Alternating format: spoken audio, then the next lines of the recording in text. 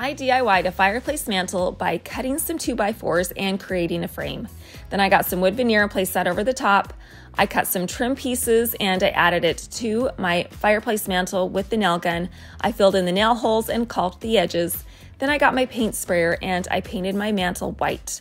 I added an electric insert to the center of the fireplace, and I absolutely love the way that this fireplace mantle looks in my bedroom. It is the centerpiece to this room.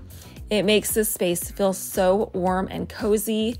It adds elegance and luxury to this room, and by DIYing it myself, I saved a ton of money.